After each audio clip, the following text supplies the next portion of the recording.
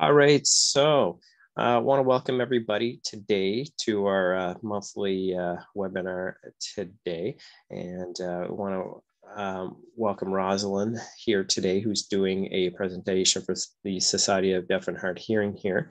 Rosalind is based in Breton. So we have a number of prepared questions on our end that will float like a conversation.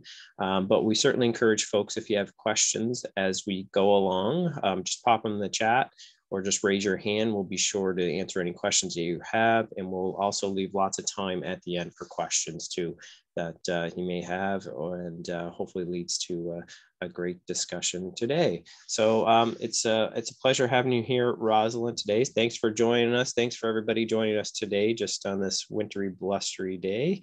So anyway, Rosalind, I just want to get started here. So can you tell us a little bit about the Society of Deaf and Hard of Hearing here, and especially about the Breton chapter? Sure. So David, what I did, I took your questions and I sort of put together a PowerPoint. Sure. So maybe what I can do is bring the slide up and we can go through that. I think a lot of the questions will probably get answered that way, but we can go through them. Yeah. And then see what happens here. Just see if you can share. If not, I may just need to tick a box here. I'm ready whenever you tell me if it's not working. I clicked the share screen, host disabled participant screen sharing. One participant, one sec here. Let's see. All right, try that now. All right. Oh, there we go. Perfect. Perfect. All right. So I want to go to my institutions here, and I want to go to this one. You'll have to excuse me because I'm not the best. Yep, no problem. I'm just glad we got it working. So all good. Take your time. Let's see. This one, and then I think I can go to whoops. Now, what do you see on your screen? Do you see everything I'm looking at? Like the Yeah. So what we're seeing right now is just your folders there.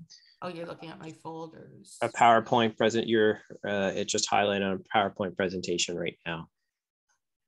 Second now, slideshow. So you're not seeing me flip through them at all? No. Okay. Sometimes if it's not working, just click out of it and then kind of go back in. Okay, I'm going to click out of it. Yeah, I find sometimes that helps. There we go. We'll try it again. And I'm going to go to, and I'm going to go back into, well, now. If worse comes to worse, you can just email it to me and I'll pop it up there. Yeah, I think that's what I'm going to do, David, because I think it's going to be a little troublesome.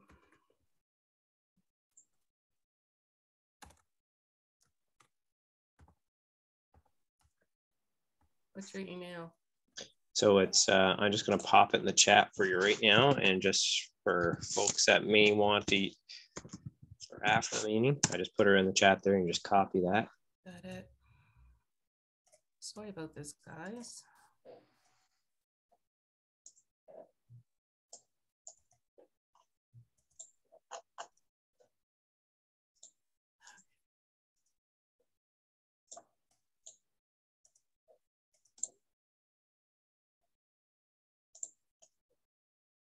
Once we get going, you're going to be so impressed.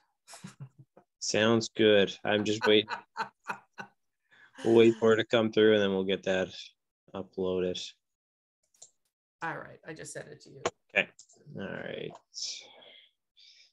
Bear with us here.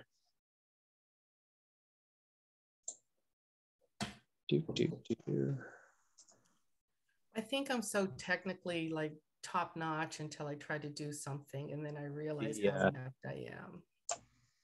One sec here. I'm just waiting for it to roll through. I should be ready to go. I think there it is there, my chime.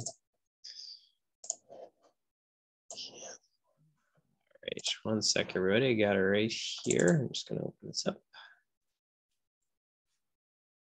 And then Rosalind, you can just kind of prompt me when to Sure. when to switch slides there too as well. Sounds good.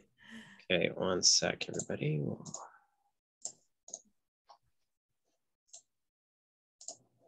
I'll share the screen. All right, just let me know. Can everyone see that right now? Yes. Perfect. We see everything plus all the slides down the side as well. Awesome. Okay, Perfect. 1 sec. I just want to hit view, slideshow.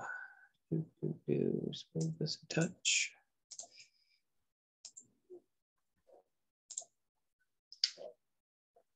All right, so I'll work with you here, Rosalind. So here we go. All right. So there's our contact information. Okay, so the question was talking about the Society of Deaf and Hard of Hearing Nova Scotians and what it is that the Cape Breton office does. So our mission statement is to provide services to meet needs of deaf, hard of hearing, and late deafened people with dignity, integrity, and respect. So we deal with 3 groups of people. We deal with deaf individuals, hard of hearing people, and late deafened individuals. So deaf people with a big D would be deaf individuals who are culturally deaf, who use American Sign Language to communicate. Hard of hearing would cover people, the whole spectrum of individuals with hearing loss, from mild hearing loss down to a more severe degree of hearing loss. And late deafened people would be individuals who may have had some degree of hearing throughout their life, and then due to some event, trauma, injury, all of a sudden became completely deaf at some point later in their life. So they've had, they speak, but because of the impact of deafness on their lives and without knowing sign language or any kind of manual communication, it can pose some difficulties or barriers for them. So there's 3 groups of individuals, and they all have very unique needs. So if we can move on to the next slide, and I'm not sure where how these come. We can skip over this section, David. It just provided a bit of history as to how we came here. Basically, there's just 2 offices in the province of Nova Scotia. The Society of Deaf and Hard of Hearing Nova Scotians is the provincial organization in Nova Scotia. There's an office in Halifax and our office here in Sydney. The Halifax office looks after the deaf and hard of hearing needs on the mainland, and our office provides services to individuals on Cape Breton Island. And though I did reference that we provide services to deaf, hard of hearing, and late deafened people here on Cape Breton Island, we also look after the needs of family members, the general community, businesses, organizations, and we'll look at that a little bit later as well. We are a nonprofit organization. We're registered with joint stocks. We have 2 full-time employees, myself and Claire, who's also joining us today. And we also have, and we're also governed by a board of directors. We are currently looking for board members, but at this stage, though the structure of the agency is going to change a little bit over the next year, because at this present time, the way we operate is each office, the Sydney office and the Halifax office, are each governed by their own local board of directors, and then they have representatives that sit on a provincial board of directors. So we have a lot of boards. So we're going to try to restructure a little bit so that we only have 1 board for the province and then have local committees at each regional level. So that's sort of how we're set up. And we'll just go back to the next screen. That was a fast presentation. 1 sec here. I hit the space bar. I was supposed to hit another one. 1 sec here. I'll take it back to, I got, my fingers got too excited there. Okay. Rosalind, just while I'm getting this back up and going there, I guess, how many board of directors do you have now that are on the local board? We currently have 5, which is the minimum number that we must have according to our bylaws. So we can have up to 15, which is a lot for a board, but we do have the minimum number right now. So it'd be great if we could have a few more new people on the board, just for logistics and making it so that we can have meetings, because not everybody could always attend as well. So yeah. Yeah. Okay. No, great. Good stuff. I was just more curious. All right. And I got you fixed back up now. So some of the services that we do provide locally, and some of the services, though we do, both offices provide a lot of the similar services. Each area also has sort of grooms their services to the needs of the local area. So here in Cape Breton, we do tend to see more of a hard of hearing population, but the general programs that we provide here would be American Sign Language interpretation. And there is a little dollar signs after that, which basically means that there is a fee for that service. I'm going to talk a little bit about that, I think, a little bit later. We also provide an assistive devices loan program. Now, the loan portion of that program, there is no charge. So we have a selection of devices that the United Way does provide us funding for. It almost works like a library, like the McConnell Library. So you can come in, look at the product that we have, and you can borrow product for up to 2 weeks to take home and test or try. It's also great for businesses and organizations to see what they might need to make their place accessible. Or if you have somebody coming to visit you over the holidays and you want to make your home accessible for them while they're there visiting you, come in and see what we have. Telephones, listening systems for the TV, alarm clocks, basically any type of device that somebody with who's deaf or hard of hearing may need. If you were to borrow something and then you wanted to purchase it, then you can order from us. You don't keep what you have because they're only demos, but we would order something new in for you. And of course, you would purchase that.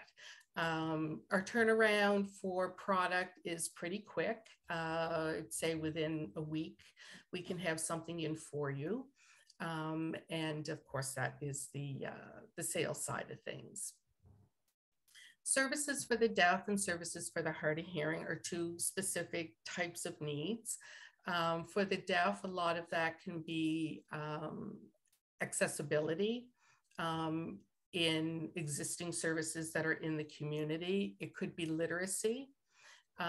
Because the deaf use American Sign Language, which is a separate and unique language all of its own. So when you go to learn, say, American Sign Language for people who are generally interested in learning it, you are second language learning. Many people think that if they learn some signs and string them in English word order, they're good to go. You're not learning the language of the deaf. It would be very similar to you learning French words and putting them into English word order. You would not be speaking French. So learning sign language is learning a second language, which makes it difficult when you're writing notes with a deaf person, because sometimes what we hear people saying is, you know, I'm reading a note by a client and, you know, there's words missing, words are backwards, there's endings off words. It could be almost perfectly grammatically correct in ASL when they're trying to put a visual language into a written form, which is very difficult to do because ASL really does not have a written form. So there can be some complications and misunderstandings that happen there. That's where we come in, because as a person with that knowledge and background, we can help you with some of those misunderstandings, or with some, you know, can guide you through working with the person. When I get into a little bit later talking about our roles, you'll see that my role can be, sometimes I go say if it was Breton Ability, if you had a client. Sometimes you'll see myself and Claire come, because Claire works as an interpreter. So she is interpreting the setting. So she will be there to facilitate the communication. But her role as an interpreter is there only to facilitate communication. I would be there more as the person to provide this kind of information and advice or counsel with you and the client, to provide those little bits of information and background understandings, provide the cultural information, the linguistic information to you. So that's where some of these services for the deaf come in and can be very vital and important. We have seen a lot of situations snowball and become worse and worse and worse until things can really blow up, when they could have been resolved very quickly and easily from the beginning. Services for hard of hearing tend to be more around accessibility, counseling as far as understanding their hearing loss, why they're hearing what they're hearing, and ways to cope with their hearing. So we can provide some speech classes, communication classes, and things like that for folks with hearing loss. What we've been doing lately, and we just started it sort of as a pilot with folks who have hearing loss, have been speech to sign classes. So these aren't sign language classes as in learning ASL, but sign classes to assist individuals who have hearing loss, to help them with communication. Many times, like a friend of mine whose hearing loss is to the point where she cannot hear anything anymore. When we go out for coffee or we go to the show, she's really dependent on speech reading. And a lot of times she doesn't catch what I'm saying. So by learning a few signs, like if I sign to her, like, come on, let's go have a coffee. So it's just adding a few signs to help assist her with her communication. So we've been doing, we just started to do a few classes like that just to see how they're going to work out. And so there is a fee for those classes. Rosalind, quick question. If folks are interested in those classes, I know you had the contact info, people can get in touch, but I guess how often do those classes take place? Is it once a week right now? Right now we're running the pilot and we're doing 4 classes for an hour and a half. We're running a night class right now, and I'm also doing one outside the area in the afternoon, just to see how it goes. It's difficult because we have to choose signs that we think the person may want to know. And as you can imagine, you know, through your daily conversation with somebody, what words would the person want to know? You know, so there's so many words in our language. Trying to pick the right words. There's certain words that are going to be helpful for a person to know. So we're trying to get a feel for how this is going to work, or, you know, and then we'll reassess it. We'll assess it when we're done and just see what the feelings are from the people who are taking it on, whether or not it's actually doable. Sign language classes themselves, the deaf people are teaching those classes. We're taking a step back as a hearing person and teaching those courses because the culturally deaf individuals are saying, this is my language. We want to be teaching our language, and we respect that. So we're now referring people to deaf instructors. Locally, we don't have anybody.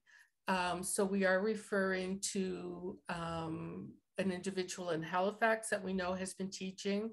There are some online instructors. So that's where we stand right now with anybody who wants to learn ASL. We are not teaching ASL classes. So we have to be very clear about that when I talk about the speech to sign class. That's not what we're teaching. So when we advertise that, if you come and you think, oh, I'm going to learn some signs so I can talk with a deaf person or a deaf client, that's not what you're going to get out of this class. if you want to learn how to communicate with a client or somebody, you would have to take an ASL class. And keep in mind that it is second language. So you're not going to, you'd be very limited in coming out of a class after 6 weeks, 8 weeks, 12 weeks, 20 weeks. You're still going to be very limited. And any dealings that you have, you really should bring an interpreter in to that setting. We caution people dealing with clients to use family members, friends, or any support person that may be on staff that may know some signs, because a lot of times we hear people say, oh, I've seen them sign, they sign really good. But do you know what they're signing? Right. And we've been called into so many situations at the end when things get really out of hand, because family members tend not to disclose everything. They add things, they omit things. Their signs may not be quite appropriate or correct. And this is when we come in and straighten things out as well. So just to keep that in mind. So we do public education sessions like I'm doing here today. Sometimes there is a fee depending on where we're going and what kind of workshop that we're giving. And the last thing to remember too is we also provide a hearing aid bank. So if you know somebody who has a hearing aid, the style that goes behind the ear, we will accept those and refurbish them. So if anybody is in need of a hearing aid and can't afford one and falls below the low income cutoff, they can make an application through their audiologist and submit the application with some other documents that are needed, and they can receive a hearing aid at no cost. The only cost to them would be the mold that goes onto the hearing aid and the batteries. So those are some of the services that we're providing here at this time. That's terrific, right? And I think that's good knowledge for everyone to know on the call there. So that's terrific. Great work. All right, I'm going to skip ahead here, Rosalind. Perfect. So I pretty much covered what we do here as far as the staff. So there is the two of us, myself and Claire. So for myself as the regional manager, so I would pretty much manage and look after the delivery of programs and services here in Cape Breton. I also look after the grants and write the grants and deliver the grants and the budgets, of course. And as I mentioned earlier, like with client services, sometimes I attend meetings that you might be having with the client with the interpreter, because as you can see it on the community liaison officer side, Claire would provide the ASL English interpreting, but because our interpreters are bound by a code of ethics, which includes a number of things, including confidentiality, that cannot advise, counsel, etc., she's there to facilitate communication. So I can work with, say it's Grace's meeting with a client. I can be there to provide the background information, provide some advice, or work with Grace in other aspects, whether it's with the family, whether it's with an existing organization. So together we can help look at some of the needs of the deaf individual.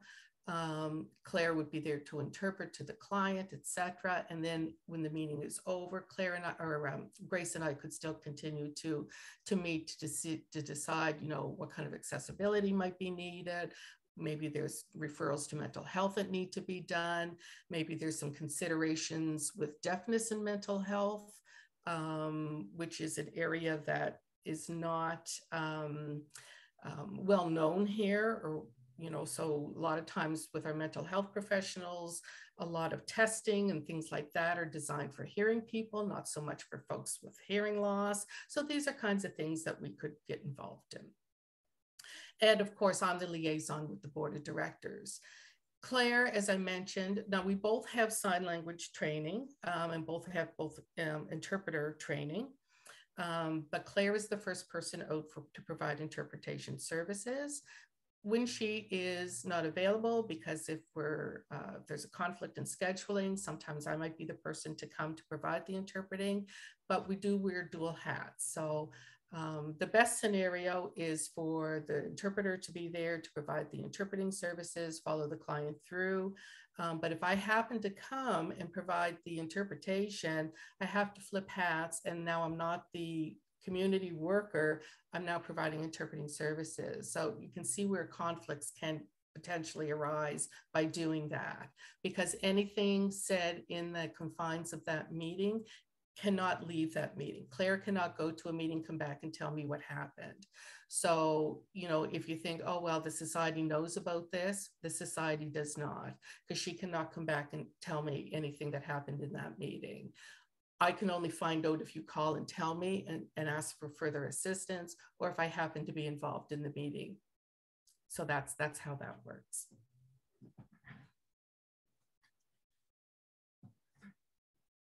Any questions to this point?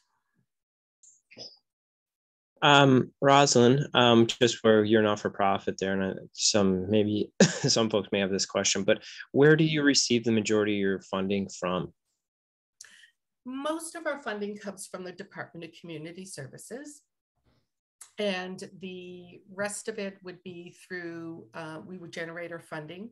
And also we receive right now a smaller, much smaller grant portion from the United Way, which supplements our devices program. Awesome. The rest would be revenue generated. Now, just a quick question I have: Are you folks able to take donations for if there was someone in the community, for example, that wanted to make a donation just for the good work that you're doing? Can they write you a check or give you money? And do you have the ability, I guess, to generate a tax receipt for the person? Absolutely, we can. Awesome. We can do that. Yes. That's great. So yeah, no, the reason I asked that, it's Christmas time, and I know some folks like to look at different charities, and I know one of the things that we try to do with our webinars is highlight, say a lot of the good not-for-profits that are doing unsung work that kind of go unnoticed. So I think it's important for us here on the call to know that, and to pass that along, right?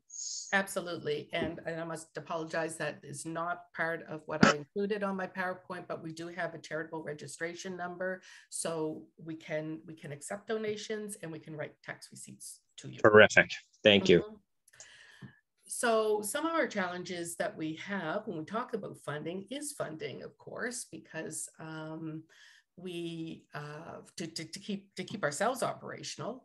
And I think there's a slide coming up that will surely demonstrate that. Also funding for clients, because a lot of the devices are expensive and they are out of pocket.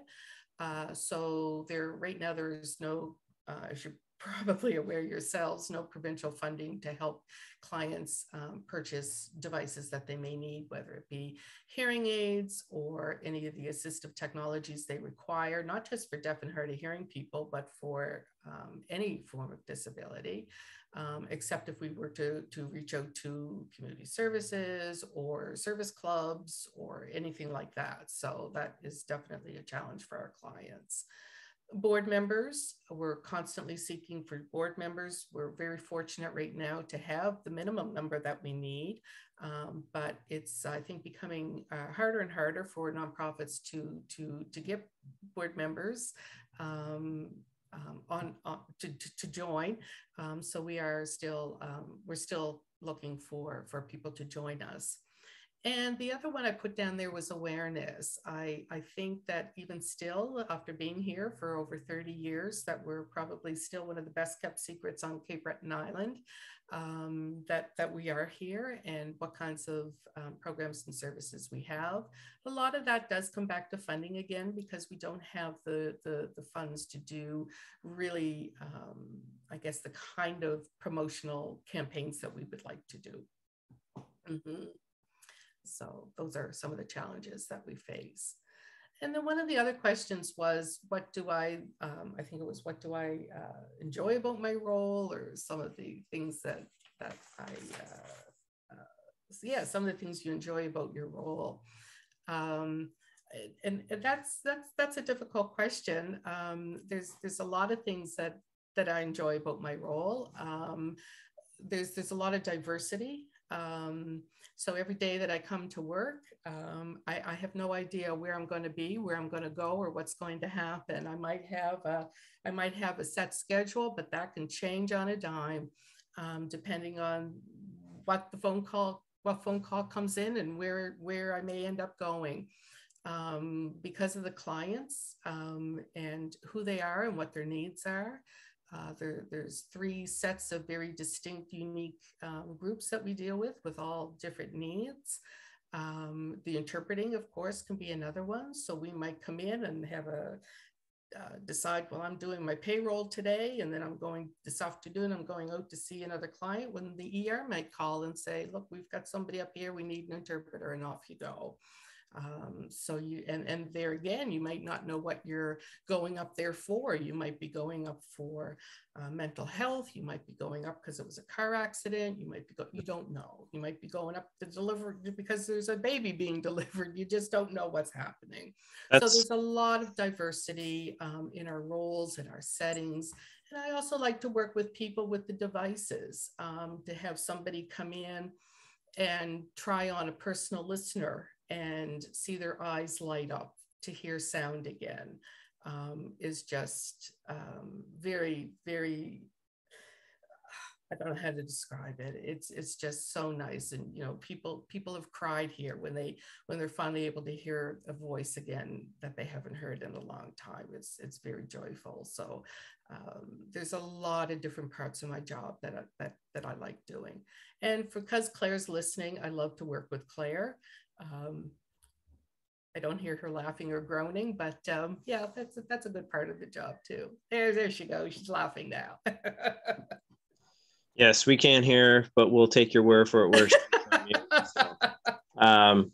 Yeah, no, and it's funny you mentioned that, Rosalind. I was wondering that just as we were chatting. I'm like, just where you mentioned, say, the emergencies that come up. I'm like, oh, I wonder how often they have to go to the hospital and things like that. So it's good for you to kind of, draw that picture of what a day looks like, just how diverse it is, right? So, and just it is diverse, and I must say that a lot of times, like Claire gets, because of the interpreting, she's the one going out, and to also keep in mind that we are also on call 24/7. So we carry cell phones, all the clients and the hospitals, and it's on a business card. The cell phone numbers are both mine and Claire's personal cell phones.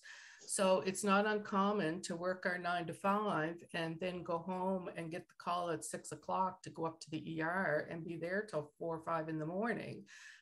So it's the day doesn't always end at 5. So you just don't know what's going to happen, and weekends too. So calls come in all the time. So just for folks on the call, do you have like an active case count or like a caseload of a number of individuals that you're currently servicing right now, or do you have our caseload numbers right now is about 260. But that's including deaf and hard of hearing folks.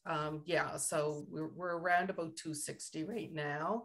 But that's not everyday active people, but but still, you understand what I'm saying. Yes. Still, I know, with us, we haven't it, but that's quite a bit. So I just kind of want to illustrate just for folks on the call, just the how many folks that you are working with, right? So I'm sure busy days most days, right? So that's absolutely. And we've guesstimated now, because Statistics Canada does not give us the exact figure of deaf and hard of hearing, because this does come up quite a bit. How many people are there that have hearing loss? We don't really know, because Stats Canada doesn't really know. So we've kind of generated our own numbers based on the percentages of that we give, like 2 in 10 people have hearing loss, or so many over the age of have hearing loss. So using those types of percentages, guesstimates, and whatever, we figure that there's probably around 20 to 23,000 people on Cape Breton that have some degree of hearing loss, which is probably not that far off considering the industry that we have here. And as I said, here on Cape Breton, we do deal a lot more with hard of hearing people.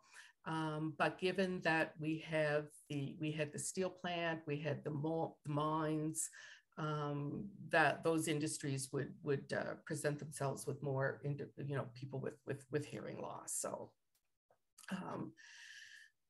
one of the other questions was pertaining to culture and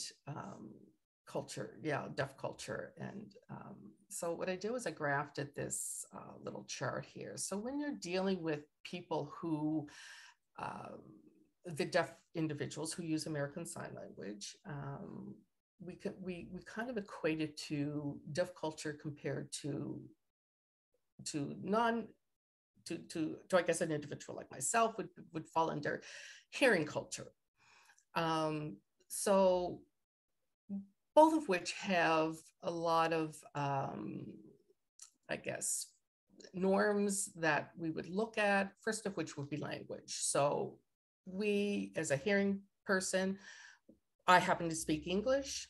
Somebody else might speak French. Somebody else might speak Spanish, but we all have a language. And deaf people have their own language, and that is American Sign Language. So American Sign Language is spoken or signed in Canada and the US. It is not international. Every country has their own. And even in Quebec, they sign LSQ. It's not ASL. So there's regional differences, like we have dialects. So there's a lot more to sign language than maybe some people may think, but there is language. Language is at the core of the culture. Identity. So deaf people identify as a you identify as a person belonging to this culture, which can include a number of things. The school, we've all gone to school. We've all had experiences going to school. And deaf people's schools experience might be a little bit different, where they were gone, most of them may have gone to a residential school. So a lot of times, some of the older deaf people will talk about being taken from their home when they were young children, being sent to this school. They didn't know what it was all about. A lot of the older deaf were forbidden to sign. They might have been forced to speak. So they all have these experiences in residential schools. Some of them may have been mainstreamed into public school. So their school experiences are a little bit different. Their education is a little bit different from ours. They may not have all come out with a grade 12 that we think of as equating to our grade 12. So their background is different. Nowadays, it's a little bit different. There's no residential schools in Nova Scotia anymore. All the deaf kids are mainstreamed into the public school system. Most of them, if they require it, have interpreters or other types of assistive devices with them, like an FM or something like that. But we also have to appreciate, what the deaf experience is like for them in the classroom. And sometimes that's hard for us as hearing people to really identify with, but we will a little bit later, because I'm going to give you an example. Customs are different. So the deaf person, like for us, we can do things like we're doing right now, like with Zoom, which is great. The telephone was not such a great thing for deaf people. It was for hearing people, because with the invention of the telephone, people from far away could have connections with one another. But for the deaf, it wasn't such a great thing, because up to the telephone, in order to get together and socialize, you had to travel and go to in person for one another. And that's what the deaf like to do. They like to go and meet in person. They can sign, they can see each other, they can socialize. But when the invention of the phone came and families stopped traveling to see one another, and they could talk on the phone, that didn't help deaf people at all. And even with the TTY, which was great, it was still putting the printed word in front of them. And so because ASL really doesn't have a printed version, there was miscommunications, and it was trying to take a visual language and putting it in print. So it wasn't always the best form of communication for a lot of deaf people. What was helpful was what we're doing right now, because now with FaceTime and Zoom and things like that, the deaf can now express themselves, see the person, they can sign across this medium, and it's great. So this is the thing, except the technology itself to access it. So we have a number of deaf people trying to learn how to use a computer, trying to learn how to use the programming. So though the technology is there, I mean, it's like me trying to teach my dad how to use everything's email, right? So I'll say to Dad, why don't you Skype me later? Yeah, well, I tried to email you last night. No, you were trying to Skype me, right? So it's the words, it's the terminology, it's the technology. So, we've been in discussion with some funders about, trying to get linking up different say for interpreting, to get everybody linked up through another platform. And it's like, well, we have some people who know how to use Skype. They're not going to learn how to use Zoom. It's just not going to happen. So there's some complications there. But you can see how the history of deaf people, their background, whether they were born of hearing parents, whether they were born of deaf parents, the influences, where they went to school, certainly would be a lot different from our experiences. So sometimes we have to take a step back and look at these kinds of things. So there are differences. One of the things that I mentioned to a class the other day was one time I got into an elevator with a client, and I was sort of standing there tapping my foot, and they were kind of looking, kind of moving a little bit, and they looked at me like, "What are you doing?" And I said, "Well, I'm sort of listening to the music." They're like, "What music?" Well, there's music in elevators. Oh, really? It's something that we hear and don't even think about, but it's not part of the deaf experience, of course. Hearing loss itself, for those who have hearing loss, the kinds of things that we would look at if we were dealing with somebody who was hard of hearing. Hearing loss itself can be progressive. It's painless, but it's also preventable. So when we're looking at noise protection, we can try to do some education around that. And we also have to respect and help people understand that hearing loss is a loss. It's like losing a loved one. It's losing a part of oneself. So you are going to go through the stages of grief. And for a number of people, they might get stuck on a particular stage. They might get stuck on anxiety. They might get stuck on anger. They might get stuck on what the stages are, I forget right offhand, but until they get to acceptance, it's going to be very difficult for them to move forward. So a lot of times we'll have the family members come in and they'll say, "It's my husband and he's driving me crazy. He won't get anything done. He won't get a hearing aid. The TV's up too loud." It's trying to talk through to this person to help them understand they're not the only one. And the isolation that they're feeling, the loneliness, they will start to withdraw from social gatherings. They're going to feel depressed. Once they accept and can move on to get a hearing test, hearing aids, devices, that's when things start to open up and look a lot better, and we can work with the person. So it's that stages of grief thing. And I think once people understand that it is a loss, it's a loss like anything else. It seems to tweak something, and then we can move forward.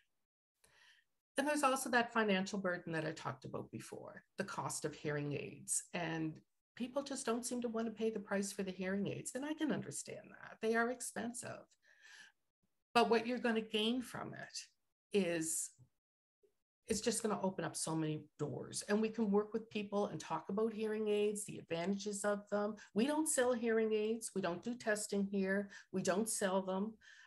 We can let you know where to go, but we can prepare you for what kinds of things to think about when you do go to get a hearing aid, what kind of questions to ask. We can work with you with that as well.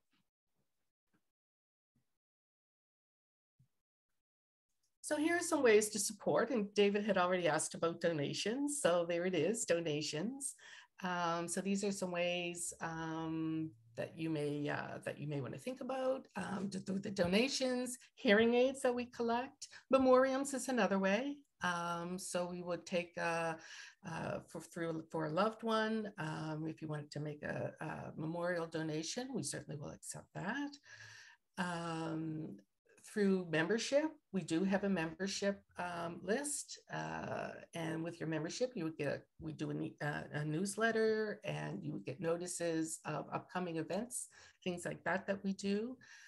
You can also serve on a committee. So if you're not particularly interested in officially joining as a board member, we do have committees that do work on specific projects. So we would certainly welcome you on committee work.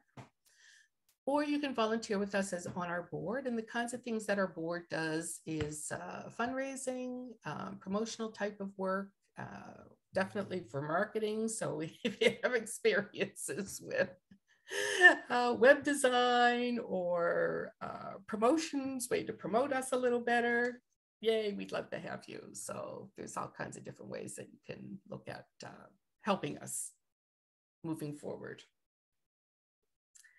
And as a board of director, we do have a board orientation training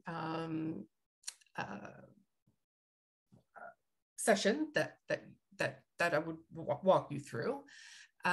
We have bylaws that you would get. We have policies that we're constantly looking at and changing and adding. So if you have any policy experience, we would certainly welcome that. You are also responsible for governing governing all of what I just mentioned. So reviewing our bylaws, looking at our policies, looking at our programs and services, what's working, what isn't, is there anything that needs to be changed, attending our meetings. Now we meet about once every 6 weeks as a rule, generally in the evening for about an hour and a half.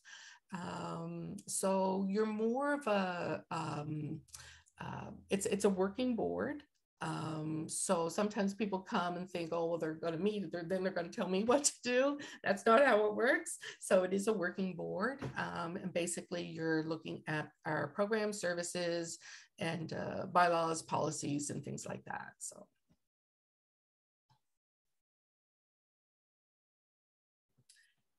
Earlier, I talked about our funding structure, where our funding comes from. Majority, as you can see, there's Department of Community Services. And our annual budget last year was about $135,000, which is not a substantial amount of money. So we do quite a bit for what we have. So you can pretty much see what the breakdown is. There. So community services, interpreting services, and of course, we try to do some fundraising and grant work and things like that. So we do a lot for a little. And these are just some quotations from testimonials from some of our clients.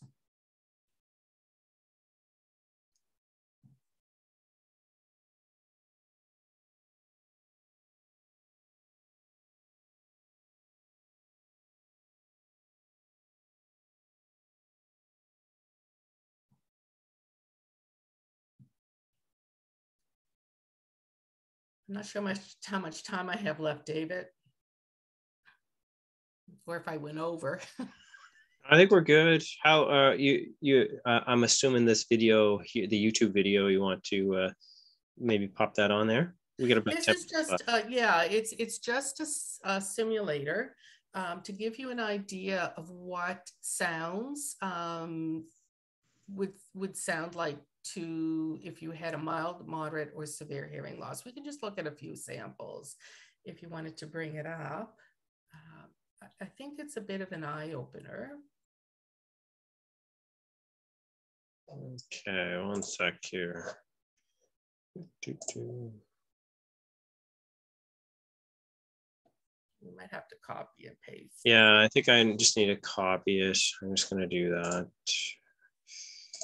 Let's see. One sec here. Bear with me.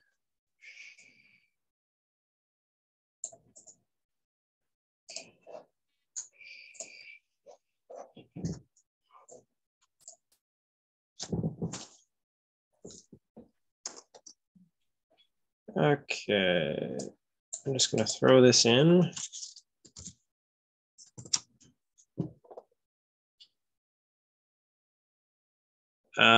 I'm just making sure. Here's what I just put that in, Rosalind. Is it? Is it one of these ones that are? I can't see anything right now, David. Okay, just one sec. Share screen. All right, can you see that now? Yes. So let's look at the yes, look, the girl in the red dress. Let's play Singing? her. Yeah, okay. Sounds good. And we can't hear her, so, or maybe I have my, no, we're not hearing her. I don't know why.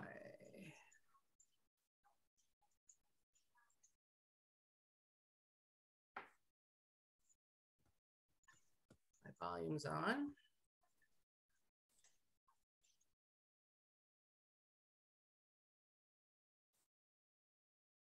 No, it's not working.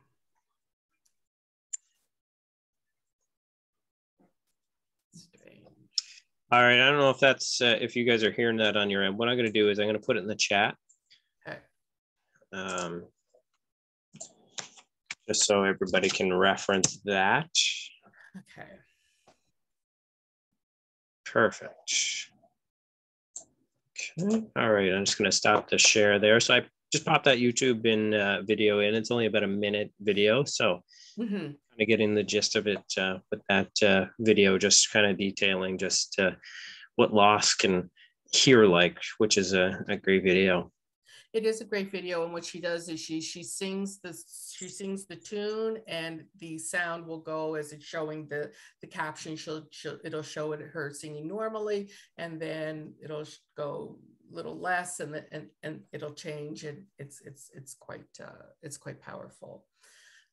So from there, I think that pretty much concluded what I was going to go over, hoping to have covered most of the questions that were sent to me, but certainly open to any other questions anybody may have. Just a quick question, Roz, and I have just for this assistive technology piece.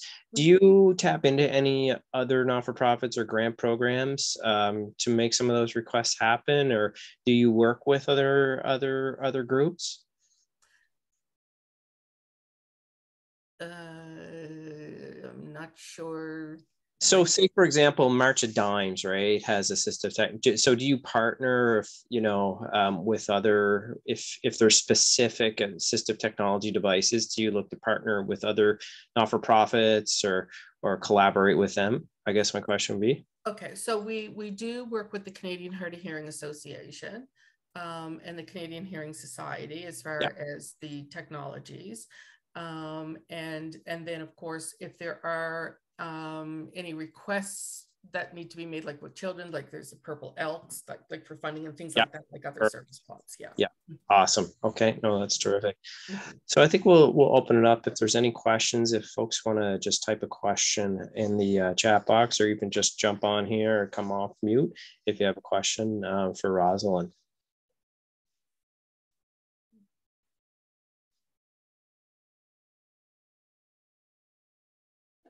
I'm just going to give it 30 seconds here, Rosalind. You never know. Someone may be typing a question here. I just want to say thanks, Rosalind. I didn't realize that it was so complicated. There's so many different ways to look at this. And I guess as a hearing person, I've never appreciated that until you spoke about it today. Thank you. Yeah. Thanks.